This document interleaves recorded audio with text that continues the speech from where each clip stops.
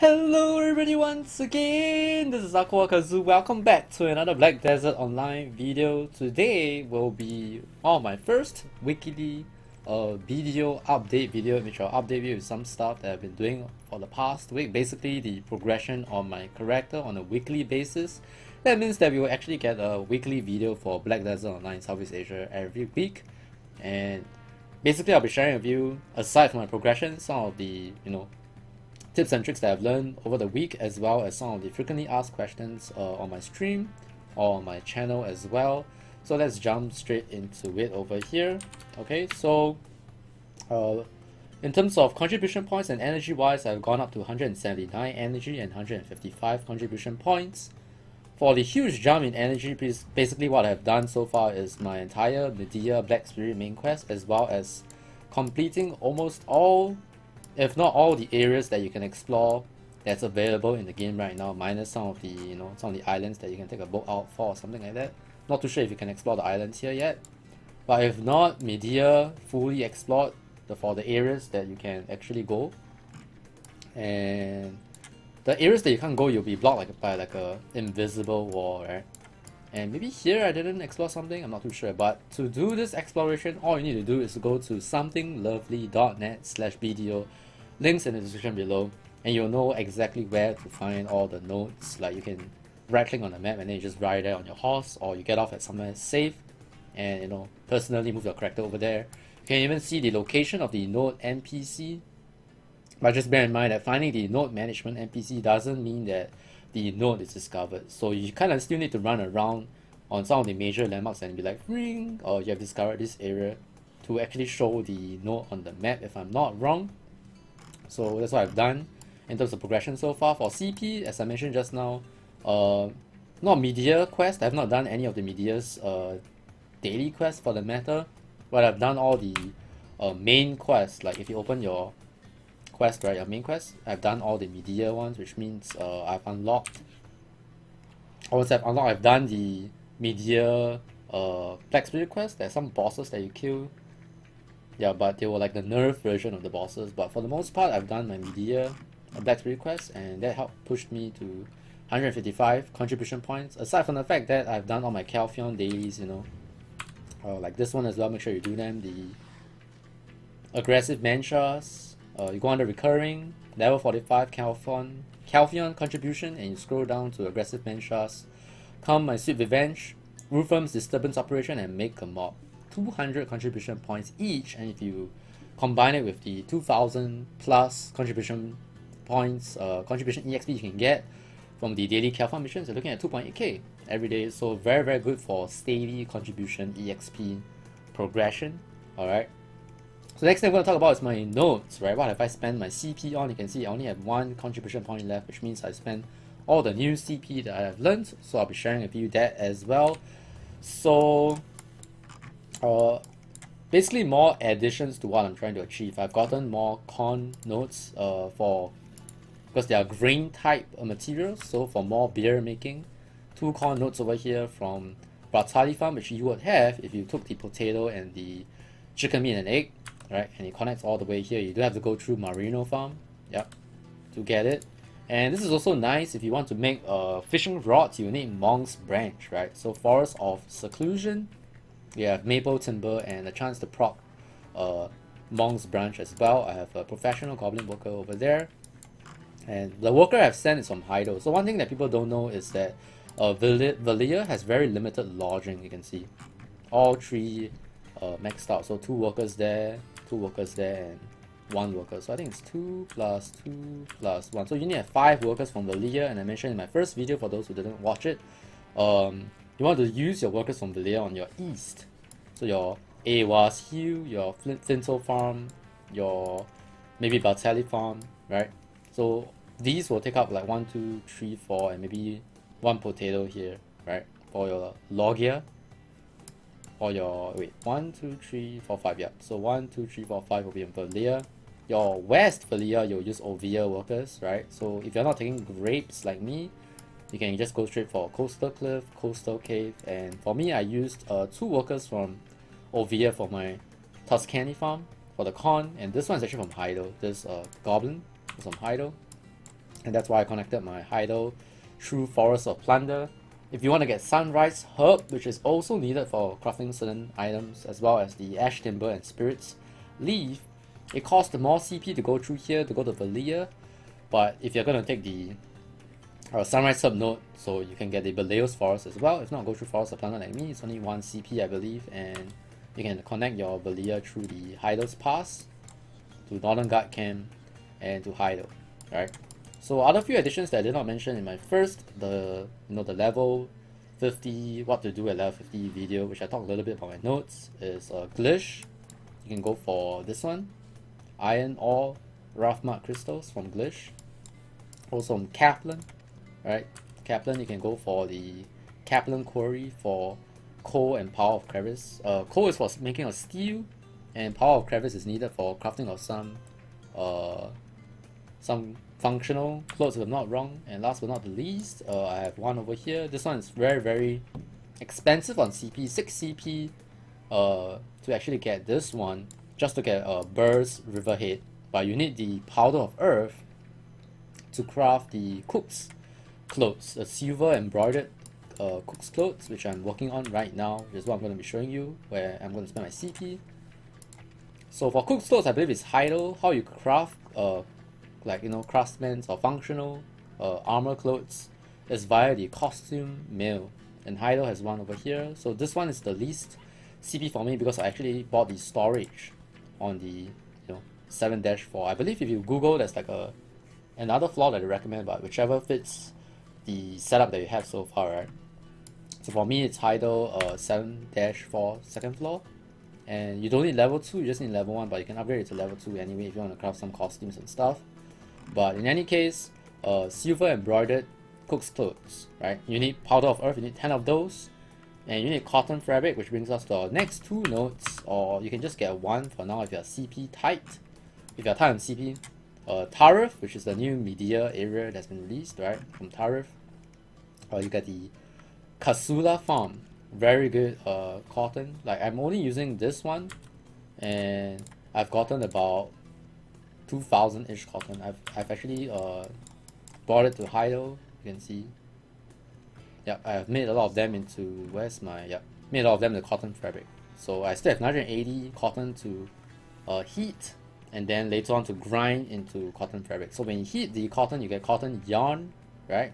And then I believe it's 10 cotton yarn for 1 cotton fabric, not too sure. But you don't really want to do this until you get your processing to professional 2 or 3, so that you get more procs, more yields per grinding of the cotton yarn. And it's actually worth quite a little bit for cotton yarn. It's 21,000 right now, and about 2,400 has been sold before at around 19,000. So that's around 50 mil worth of cotton fabric being sold. Price seems to be going down here, 17,000 for the cheapest one. In any case, if you don't want to make Cook's clothes like me, you might want to consider putting some CP into getting cotton. I believe there are people who wants to buy them off straight from the market as well. But you need to spend time processing, and if you need to level processing, why not, right? If you're bored of processing, flax, or you're bored of processing iron ore or copper ore, which is why you take all the notes earlier on to get processing to professional 2 or higher. Those are nice as well. And I think for notes, that's about it. Yeah, the rest are the same. I think I talked about Lynch Farm Ruins for Trace of Savagery. Not really sure how good it is, actually, to be honest. I just saw a video and the guy took it. Yeah. But I think Trace of Savagery and Trace of Hunting is used for certain things. And the rest of the things that you get, like the imp stuff, I think you're just supposed to NPC. Yeah, you're just supposed to NPC these things for some silver. But what you want here is the Trace of Savagery and Trace of Hunting, which, you need to proc to actually get, if I'm not wrong. So, any last things? Not too sure if I talked about Lumberjack's recipe. I think I did in the previous video. So I got this one as well. Oh yeah. So if you want to get more timber in that sense, right? You can actually grab Treant Forest. At the bottom here, you can get fir timber, which is also needed for crafting of certain items. I remember that I needed. I think it's one of those fishing rods, if I'm not wrong. And also what's good here is the bloody tree knot. Another very useful crafting item, which as of now I do not know what it's used for, but basically 2 CP, right? One to get the tree and forest and one to grab the node.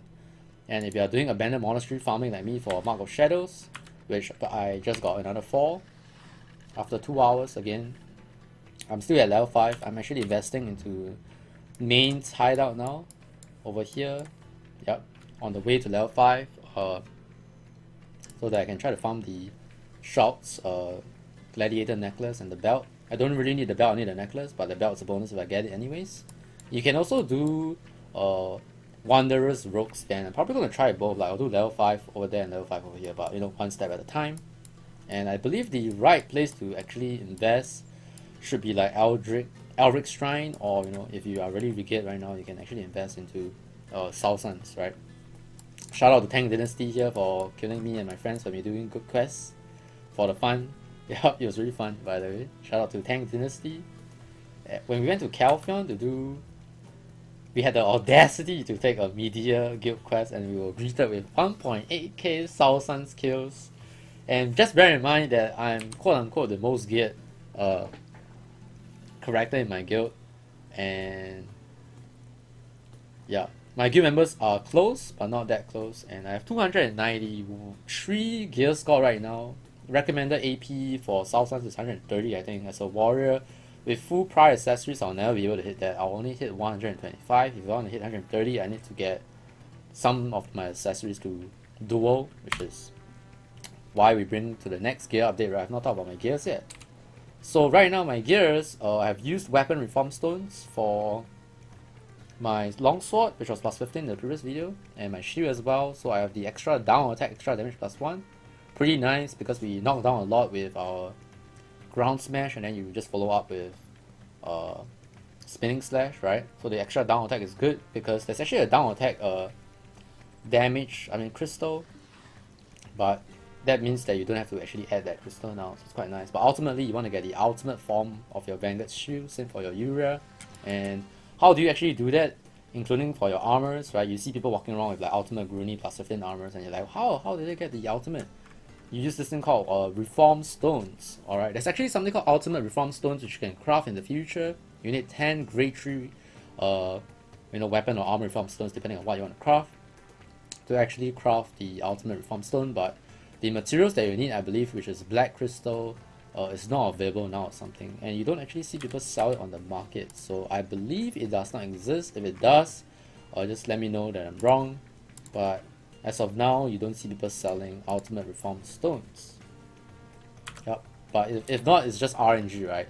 You have a small chance of upgrading into ultimate form when you're using a weapon reform stone. Just bear in mind that when you're blue, you can actually drop to green grade again. Just bear that in mind. It doesn't assure that you're always at the what we call the blue grade or the scaled grade in that sense.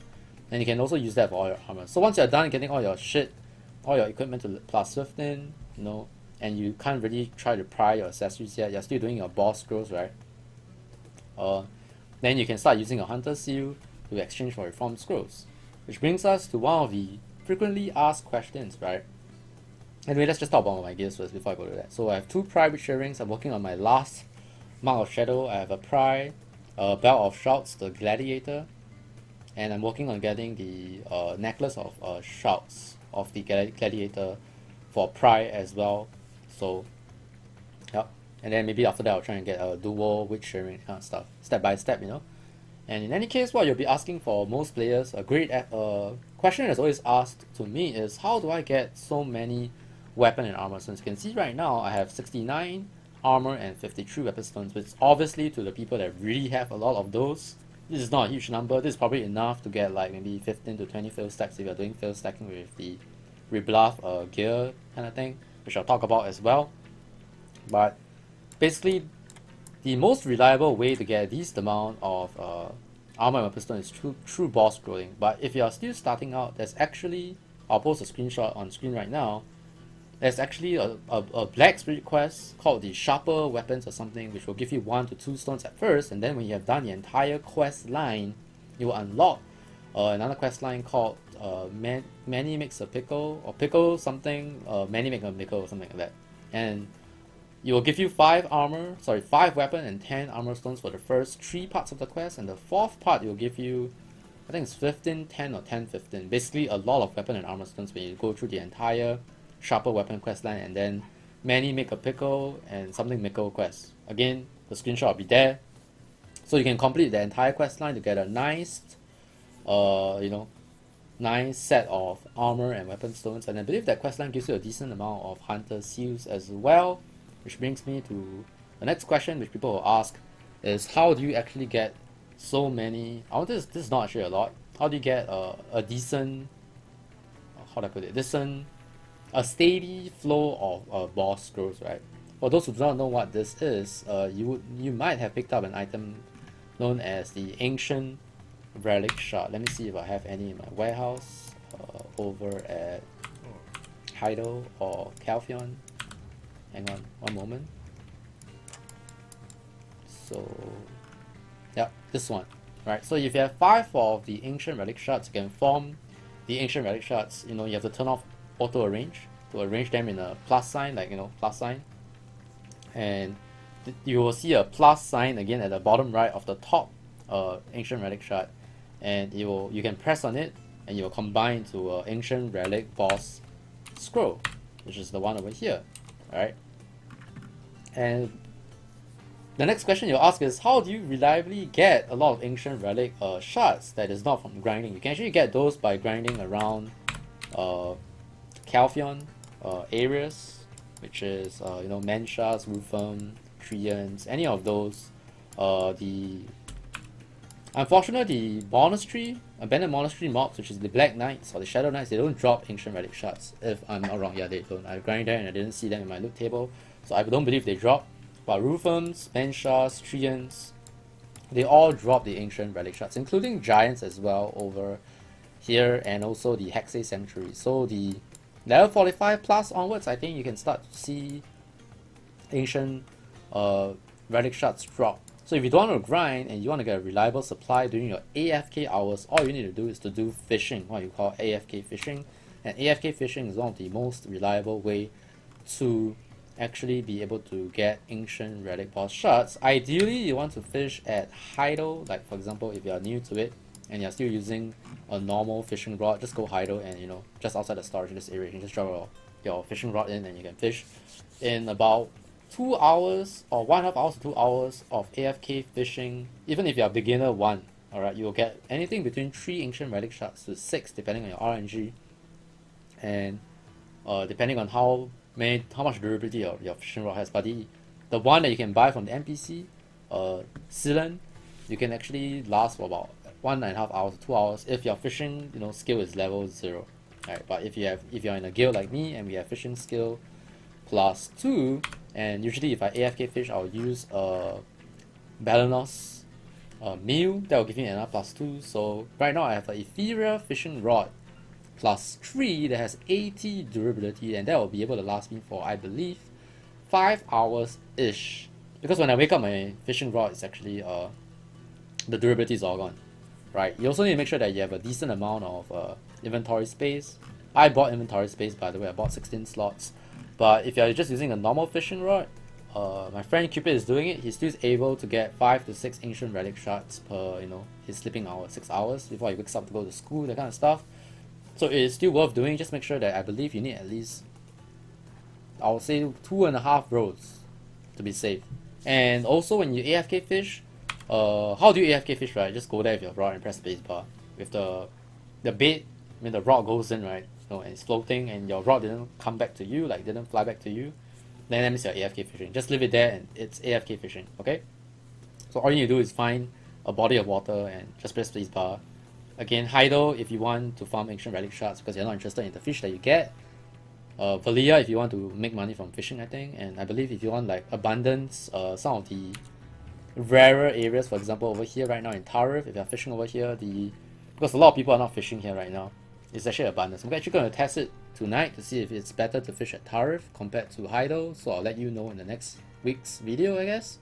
But AFK fishing is a good source of Ancient Relic shards. I actually fish every night since 4 or 5 days ago, and that's how I'm able to get a healthy supply of Ancient Relic Crystal Summon Scrolls. I actually did 3 scrolls today, so I actually have 7 scrolls, and yeah, when you do boss scrolls, okay, so the next part, right, is what are the scrolls for? What are the best way to do boss scrolls? Right now, I'm actually recording this at 7 AM. I have not slept yet since my stream. Because I was grinding out of shadows. Let me try to scroll up. There we go. Let's see, look for one more. Also in Captain Scroll, must have scroll, right? So you will see people asking for boss scrolls party. Let me find another one. The same guy. Yep, this guy bans look for party. So you can actually find people to do boss runs. There we go. I found the ancient relic one. Legendary Hopia, ancient relic crystal summon scroll. Look for more 5x. That means he's looking for a bunch of people that have 5 scrolls to party up and run the scrolls. So you'll be asking like, why do you want to party up, right? So the way the boss scroll loots work is that you can actually loot your party members' boss loot. When you actually use the scroll, you actually receive a quest. You can see when this summon scroll is used, the co-op ancient relic quest, crystal quest, will automatically be accepted. So you'll actually get quest reward that will give you some boss bundle kind of thing. You know? If you actually watch the notification over here, sometimes you'll see people get witch sharing by opening the Heavy Maria bundle, right? So the witch boss scroll is a weekly boss scroll quest that you can do that I'll talk about after the ancient relic boss scrolls. But basically, if you have 5 scrolls and you party with 5 other people, or rather 4 other people with 5 scrolls, you are basically able to loot the boss 25 times because each member has 5 scrolls, so 5 themselves 25, right? And that's excluding the bundle loots that you get, which you'll get in sets of 5, right? And when you open those bundles, they can give you hunter seals. And when you're doing the ancient relic crystal summon scroll boss run, you can also get memory fragment. So memory fragment is worth 400k right now. You're recommended not to sell them. If you want to use them for certain things, like for example, I used 5 of them for my inferior fishing rod because I'm done camping to buy fishing rods on the marketplace, because some people just need the rod to at least get +0, right? I think at +0 is 50 durability, and every time you enhance it, it's +10. So mine is +3, that's why it's 80 durability. So I didn't want to camp for another rod to restore my inferior fishing rod from 70 to 80 durability. And yeah, so I just used 5 memory fragment, which to some people is like, oh my goodness, you just wasted 5 memory fragment. But if you do boss scrolls every day consistently until memory fragments is used for your boss set in the future, which is probably out in the next couple of weeks, I think, or maybe longer, who knows, then you will need memory fragments. You basically want to save memory fragments for equipment that are important, right? And unfortunately for memory fragments, it's 1 durability recovery for yellow equipment, blue is 2, so artisan, the inferior rod needed 5 memory fragments to restore 10 durability, FYI, so just bear that in mind, okay? So save your memory fragments, don't sell them, they'll be very valuable in the future. But if you want to use them for certain unique situations like mine, where you just want to get a inferior rod 80 durability, I think it's justified, so it's up to you, for as long as you know that you can get more memory fragments from boss scroll hunting. Alright, so fish for your ancient relic scroll shards.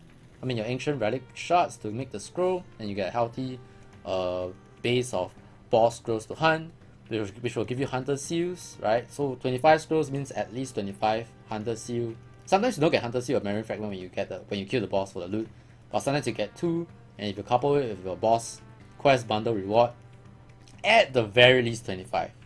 I did 3 times 4 scrolls today with my guildmates, and I got 33. So usually when I finish a 5 times 5 boss run, I get around 40 to 54 hunter seals. And then you can exchange for weapon and armor stones if you want to get your stuff to +15 for your armors, or for weapon stones if you need a weapon to get a +15. And once you're done with those, you can start changing for weapon reform stones. Alright, so basically boss scroll hunting is really nice. So this boss scroll, the Auto Imp Captain Summon Scroll, is basically a daily boss scroll that you get every day by doing your Black Spirit daily boss scroll quest, which involves you killing 20 giants for Calphion, and you'll get this. So save up for 5, because it expires in 6 days, right? So you save up about 5, and then find guildmates, or you can just basically type in server chat, look for 4 more Auto Imp how many scrolls. I usually recommend people to do it at 3, especially for the ancient relic crystal summon scrolls, because this boss run is quite dry. It's basically 3 waves of bosses, and imagine 3 waves of bosses which has like a 5-second summoning cooldown time kind of thing. Like between each wave is 5 seconds. So it's 3 times 75. I mean 3 times 25 is 75 times 3. So you can do the math. It'll take a while to do all 5 scrolls or all 25 scrolls in that sense. So usually I like to do at 3, but it depends on my guildmates. Some people have 5, then we just do 5, right? So just remember to party up when you're doing boss scrolls. Not because it's hard to do, it's just that you just get way more loot. So party up, do the boss scrolls, very important. What else do I have to talk about?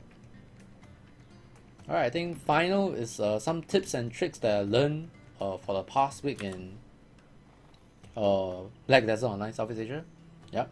So some of the tips and tricks that I learned. First one, very important. Some of you will probably know it. You're like, haha, Kazu, you're so dumb, you didn't know this. It's marketplace notice. Okay, you can't really see it right now because I'm not actually at a marketplace right now. But when you go to the marketplace at the bottom right, you'll notice a tab called notifications, right? So you also have your favorites list. Your favorites list function is just basically helps you get to the page where you want to buy certain things, right? You see, click here. This one you probably already know because it's like, whoa, it's so obvious over here, right?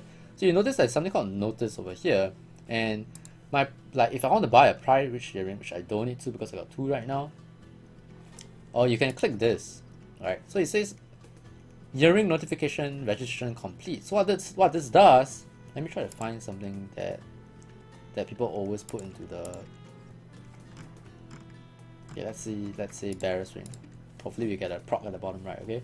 But basically when you do this, at the bottom right of your screen where my webcam is, whenever someone registers an item, okay, it may not be like, you know, right now you can see, oh, necklace of shards, 12.5. It may not be that the case. Whenever someone registers an item to the marketplace, you will see a notification, a box will pop up at the bottom right to tell you so and so item has been registered to the marketplace at this time. And in the most recent patch, they have fixed for non-pro items to appear in the marketplace at 15 minutes. So if you see, for example, so and so item is registered at 7:30 a.m. Alright, so you can start camping for the item at 7:44 a.m. just in case you miss time a little bit. You just want to be there early instead of late, right? Because you do not know which part of the 15-minute that you'll see the said item pop up. So you want to camp 1 minute earlier, but basically take note of the time and start camping 14 minutes later, right? So it's very, very useful because there are certain items that don't show up in the system notification on the left, but you want to be notified when it is put into the marketplace. For example, if you want ethereal rods, like a certain fishing rod that you're camping for and it's highly demanded for, you can click on ethereal rod and you click into this. Mine is already registered because I was camping for it in that sense. So whenever someone registers an ethereal rod to the marketplace, you will see a pop-up at the bottom right, and you'll see the time as well, and you'll be able to camp for the item more reliably than sometimes, because those items are very cheap, they don't show up in the system queue because of how cheap they are. So it's very useful for if you're camping certain materials. For example, I believe pure iron crystals are highly demanded. As you can see, it's not even available. And because pure iron crystals are needed to craft ethereal rods, by the way, you need 5 of them for 1.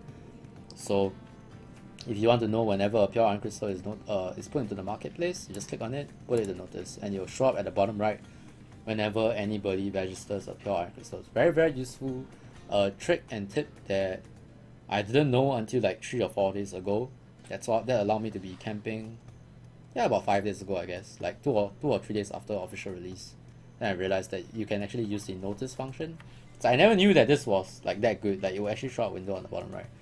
And if you want like more convenience, whichever item that you are really looking for and you want to access it easily instead of like going through all the tabs, just put it into your favorites list. So you can click on it and it will just show up, it will bring you there straight away, right? So that's one tip, I guess, and I think that's about it for this video. I talked about my gear, I talked about my notes, I talked about my progression, reform stones, boss scrolls, how I get boss scrolls, how I get hunter seals, trading tips. I think that's about it. Close to 30-minute video. I think not too long but not too short either. Hopefully detailed enough for all of you to see my progression in the game so far. As always, you know, if you have any questions, let me know in the comments below. I have a Discord community, check it out, links in the description below. I stream every day, twitch.tv/KazuAikawa. Thanks for watching once again, God bless, and I'll see you guys and girls in the next one. Take care, and bye bye!